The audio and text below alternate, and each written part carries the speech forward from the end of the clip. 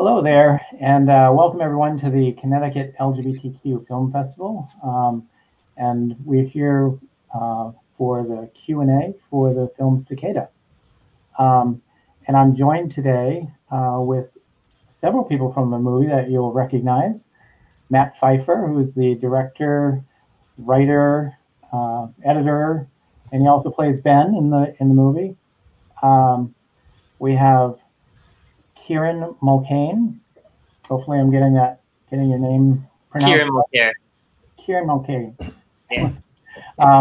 The co-director. This is his debut film for both of them. Directing anyway, right? Sheldon Brown, who was also one of the writers on one of the storylines, and he plays the actor Sam. And Eric Schleicher, sorry, who is the director of photography. We'll be asking all of you guys some questions later on. But why don't we just start off with going around the horn and having everyone kind of say how they got involved with the film. Actually, I want to start off, before I get into any questions, I want to start off a little differently because I want to congratulate all of you, because I don't know if you've heard or if it's been leaked to you, but Cicada is the winner of this year's jury award for Best Feature Film at our festival. Thank you. Hey. Awesome. So we're starting off on really very upbeat. So Yeah. Oh my God. So we're all going to Mohegan Sun? Yeah. Round of Long Island iced teas on me, everybody. Extra tank, please. So Matt, why don't you start us off with obviously we wrote the story, so it starts with you. Yeah, so it started in this distant land where all these people have funny accents and asymmetrical bops. And it's called Long Island. I don't know if you've heard of it. And what's funny is I would drive just 5 minutes down the street from me, and I could see Connecticut from the shore, no joke, through the Long Island Sound. So I was pretty depressed this one winter, and the only thing that got me out of bed was writing this story. I have a lot of similarities with Ben. I guess the biggest difference is that I have an earring now. And I started writing this project, and it just spilled out of me over the course of a month. Like Ben, depending on what was going on in my life or in the news, like for instance with the Jerry Sandusky trial, certain symptoms would flare up, which, I thought I was dying. I thought I had a brain tumor or MS, and I went to a dozen different doctors trying to figure out what I had. And in the end, I didn't have anything. I really just had to come out about this thing that was deep inside me. I wanted to ask about, did you start writing before the Sandusky trial, or was the Sandusky trial there was a sort of that inspired you to start writing? I think the Sandusky trial never ended. I mean, it still goes on, doesn't it, for a lot of people? I started writing in 2018, so about 5 years after the close, and it came together very quickly. So it was January of 2018. By February 7th, I texted Sheldon. Sheldon and I had met in 2015. And he lives in Chicago. I had never thought of anybody else for the role, and I texted him. I said, "Hey, if you're in, whenever you're in New York, let's get together." And he happened to be in New York, so we met up that week and got drinks at this bar called Syndicated. And in the process, Eric has always been involved. He is my longtime friend and collaborator. We worked on a project called Baghdad, Florida together, and shot a short with Kieran in 2017, 2016, called Pop. So everybody's friends from the beginning, and it came together very fast. And then something happened in April that changed the course of the project. And Sheldon, do you want to take it from here? Yeah. So when Matt first talked to me about this in February, I was like, completely shocked that he even wanted me to be in this film because I had no previous film experience before. He was just telling me that he thought I would be great for the film, and so I was just like kind of hesitant in the beginning because of that. But then, after looking at the script, which is gorgeous, and having, really wanting to get some experience on camera, I decided to come on. But shortly after our conversation in February, in April, I was shot in a drive-by shooting in Chicago. And so I had no idea what kind of performing I'd be able to do because I had sustained some pretty heavy injuries at the time.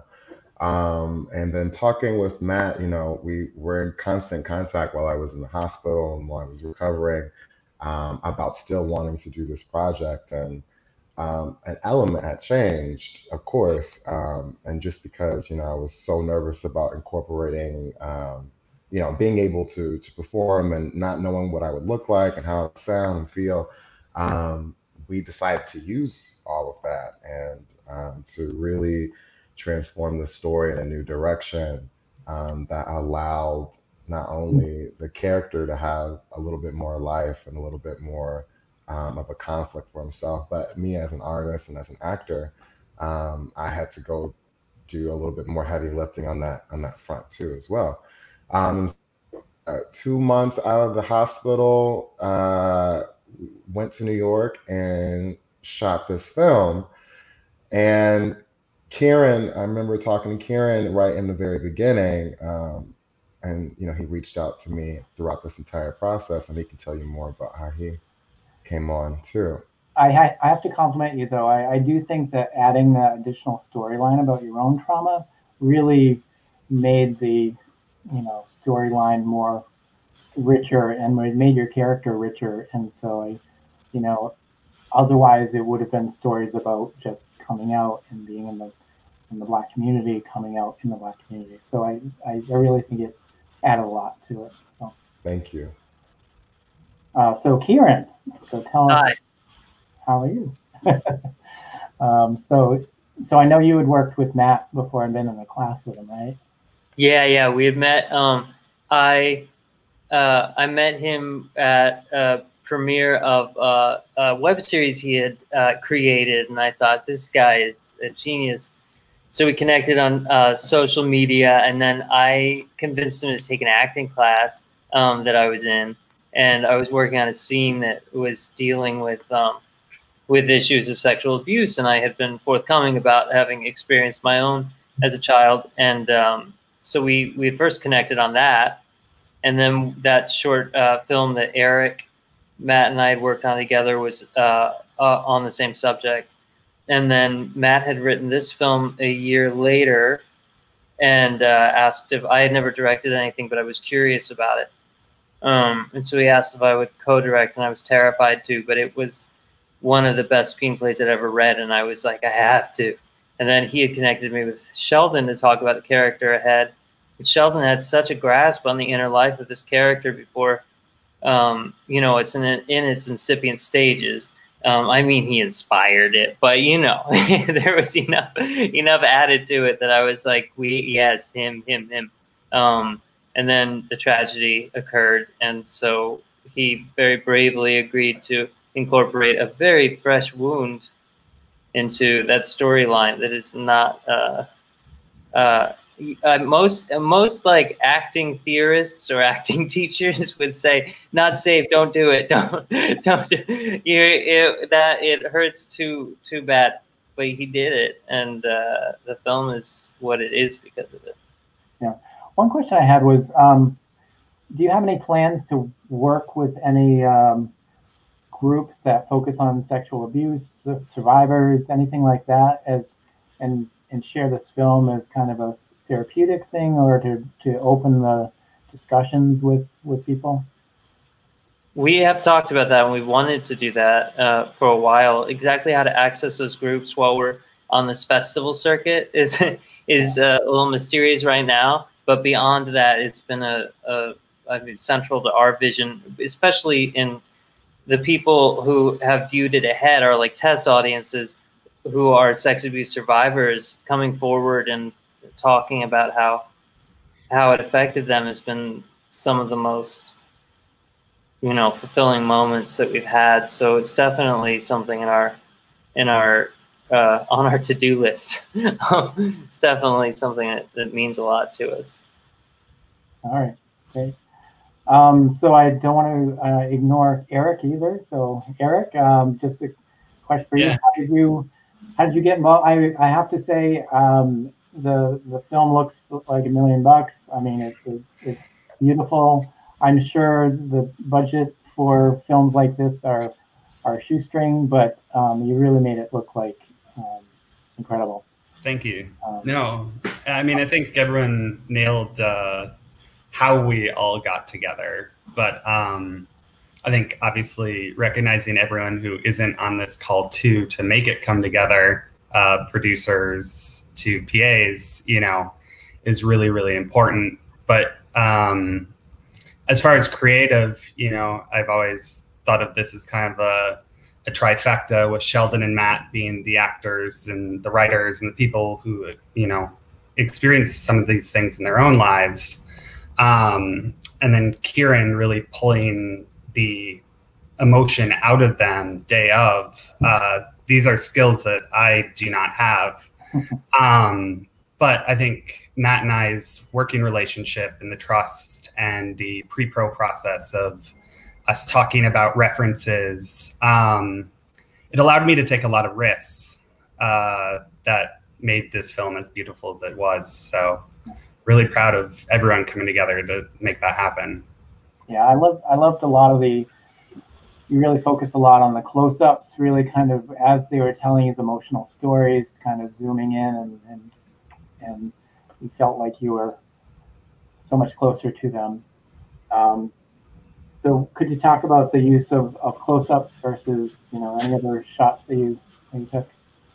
Yeah, no, I think, I mean, this is a drama. This is a very emotional story. It's a very intimate story. And so, you know, I'm sure there's other ways to tell that, but I wanted the audience to live in these moments and really feel them, be a part of them. Because, you know, as we've talked about, people are, it's bringing up stuff in themselves, things that they have experienced, and hopefully it allows them to open up and share and feel good about themselves after watching this film.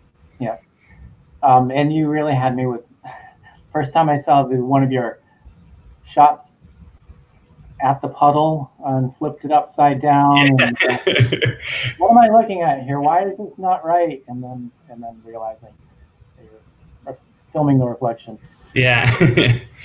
Also, something Eric is leaving out that you have to know is Eric was the whole crew, the whole camera crew. Eric was pulling focus while on a skateboard, you know, following these actors. That's a level of mastery I think that a lot of DPs don't reach, and it's also a story that doesn't get told, that people don't know. The whole camera crew. He was the whole camera crew. Yeah. Also, I wish we had I have the video, but Eric running around the backyard getting the last shot of the film. It was just Eric and this little boy, Bo, Sylvester Karim, and he got it in focus somehow. This kid running in circles, you know, spinning around like this, and like we go to look at the footage, and it's like perfectly in focus right when we come, and the lights coming through and everything. So that's like, you know, there's something, the universe was a part of that one. Yeah. So Matt, I want to go back to you a little bit. So I know a lot of the story was kind of based on your own experiences, but I was wondering if you could tell us if what things were not part of your story, or what things, how did this story differ from your personal life? Yeah, that's a good question. So many of the actors in the film, so many of the characters are named after the real people in my life. Like my mom's name is Debbie. My sister's name is Amber. My name happens to be Matt, and the character happens to be Ben. So that's a big difference. I guess it depends on it's who did it specifically. That's the biggest difference. In a few cuts, early cuts, people in the audience thought that my own father had done it, and that was deeply upsetting. But I understood how they could see that because we left things very ambiguous. And on that note, I want to say that it was somebody who was close to the family, and that 90% of these cases do happen by somebody in the family or close to the family, not like a stranger lurking in the shadows or in a public bathroom, used in these apocryphal stories on the right to justify like not giving, trans people their rights. Yeah, a lot of it is very close to home. Yeah, I was kind of wondering, since you are bringing this story to film and it's really exposing, some hard, difficult times in your life. How has it been on your families, both yours and Kieran's, because you've been open about your own abuse in the past? So I'm wondering, is everyone on board? Is everyone supportive? Yeah, everybody's been very supportive. My mom read the script, but she still hasn't seen the film. Oh, so wow. We're going to see it in New York. I think we can announce that now, October 24th. So my mom's going to take the Subaru, and she says she's going to stick her head out the moonroof. So we'll see if they allow that. But it's going to be nice. Everybody, has been very supportive. Kieran, do you want to talk about it? It's a tricky one. I don't know. I don't know that my dad quite understands what I mean, because I've only acted up until this point, so I don't know about this. And I found out this was actually showing one of my abuse happened both within and outside the family, and like it was. And I'm still in contact with my abusers as well, and so some of them, and like. I was telling one of them about this film showing where they lived, and now I'm like, I don't. So it's very tricky. It's weird. It's weird. Yeah, and who knows? There are maybe some of my abusers will see it, and the ones I don't know, and that would be maybe healing in its own way. I don't know. Sorry, that's a heavy answer to your question. I don't. It's a heavy question, so thank you for opening up like that.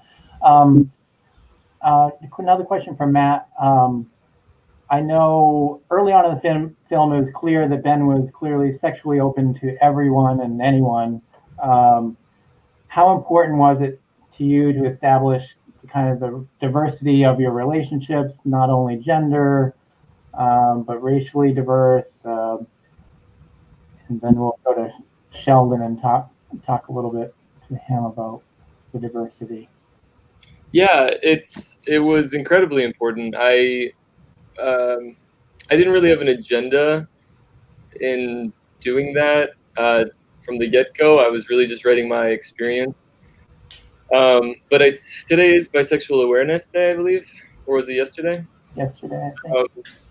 And obviously, bi erasure is a big thing. In a lot of these films, it'll be like, oh, I just needed this, and then I realized that I don't like women at all, or the woman will be like, I realized I don't like men at all. And I think growing up with that binary is pretty devastating, because you think as soon as you have one queer thought, that's it, you're queer now. And if I knew that at a young age, I think it would have helped a lot. Great, thank you. And Sheldon, I was hoping you could, elaborate on the role of diversity, the role of, diversity in the film, and how important it was for you to tell the story of coming out in the African American community. And could you just talk about that a little bit?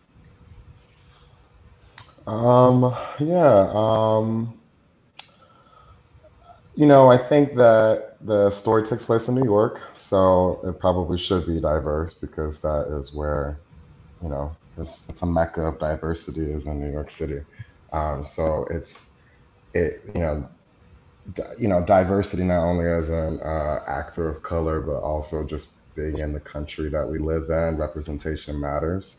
I think in queer narratives, representation matters. You don't, besides Noah's Ark and Moonlight, those are the only two kind of queer films of color that I know, outside of, document like Paris is Burning or something like that. So, you don't often get a chance to see queer people of color and how they deal with life, just like everybody else. And, there's unique, coming out is just a unique process that I think everyone has to deal with in some way. I think in Sam's case, it's a little difficult because he has a family that is in the church and of the church. And, his dad is a single parent. And so, he has sons and he's trying to raise his kid. And I think it's really hard for a lot of parents, especially parents who have to live in a world in which they are uncertain of their child's safety and freedoms in this country, of how to protect that child and love that child and try to shield them from as much hatred and oppression as they possibly can. And I think that a lot of Black men, maybe queer Black men, carry that weight sometimes with them. I don't have that close of a relationship with my own father, and it has nothing to do with my sexuality. So that was kind of tricky because that's not what my life is. And so I've not had that struggle of having to come out to a parent who was not accepting of it. But that is something that creates an interesting dynamic with my character and Ben's character because it comes from two different families with two different kind of support systems and that's shaped them to be two different human beings, and they're having to negotiate that with one another. So I think that adds a lot more texture and a lot more a lot more drama and a lot more at stake for the both of them. Yeah. I was wondering about the choice that Sheldon was raised in a single parent family. And was there more behind it, or just that just happened? You just wanted to show a different kind of family. Was there a reason that his mother wasn't present? Yeah. Go ahead. No, that's you. Go ahead.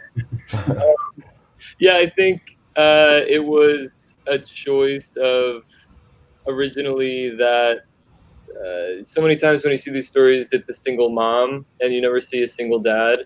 And it was purely, on screen you see my mother and you see his father. So if it was my father, I would have, probably discussed having it be, a single mother. But originally, Kieran and I we did a rehearsal with one, what was her name, Kieran? Remember we had a... Richarda. Yeah, and so we were definitely thinking about a few different actors. Michael Potts. I mean, you could get Michael Potts to play your dad. His dad would be a character. I definitely want Michael Potts to be my dad. I definitely have told many people that he is my father. So. All right. All right. So just one of the lines that really hit me was when you, Matt, I think you said it was the line, I've always thought if I ended up with a man, it would mean I lost. So that really hit me, and I wonder if people in the LGBT community who have experienced sexual abuse, if that's something unique to the LGBT community, in that that they feel like somehow the two are tied together, and it's a failure if you end up becoming LGBTQ. Thanks. I'm glad that had an impact on you. I guess it was twofold. I definitely thought that I was queer because of what had happened when I was a kid, and I was simultaneously trying to bury that experience in my sexuality at the same time. So yeah, I don't know. I think a lot of friends have had a similar experience, who have been abused, where, you know, they feel like it's directly tied, and you know, when it's your first sexual experience, and obviously that's indelible, it takes a lot of thought and therapy and love to get through that. And yeah, I remember going on this trip, and I was spending my time with this guy in his 50s who is single and had never been with anybody. And I just remember when I left, how lonely he looked, and how devastating that was for me. Because at the end of the day, it didn't matter why I loved who I loved. It just mattered that I could love, and it was a beautiful thing to be able to love. All right, thank you. So I do want to kind of go around the horn one more time to just ask everyone what else you're working on, and what's next. Who wants to start? How about you, Eric? I have a few scripts, but obviously with what's going on in the world right now, production's a little bit on standby. So just hoping to one day be able to make those projects come to life. All right. How about you, Sheldon? Yeah, so as you know, we are in the midst of everything right now. And the performance, because my job involves many people being together in the same room, it's hard. You know, right now I'm pretty much teaching, and I do a lot of teaching artist work with high schoolers in Chicago, and working on a fun art project for some elders, a part of this organization that works with the elderly. Great. How about you, Kieran? I am continuing to audition in the glamorous actor's life, praying for live theater to start again. And Matt and I are in pre-production for something that I just don't know how much we can say about it. So I have to pass the torch to him to find out. But we're in pre-production for something. Okay. And you, Matt? Yeah, I have to pass the torch to Kieran on this one. It's a queer horror film, and we are working on it with a fine DP who I don't know where to begin. Eric Schleicher. So also, I want to say that Sheldon had a gorgeous article come out yesterday in the Chicago Tribune. Check it out. It is so beautiful. And really is. Too, I mean, Sheldon, I just read it again. Just so do you know the name of the article, so our our viewers can pull it up? If you type Sheldon Brown Chicago Tribune, you'll definitely find it. Great. All right. Well, I want to congratulate all of you once again for sharing such an authentic, powerful story, and really moving us to the point where we felt you needed to win the jury award. So thank you all for joining us, and I guess that's it. Thank you. Thank you so much. Thanks for having us. Thank you. Bye-bye. Bye. Bye. Bye.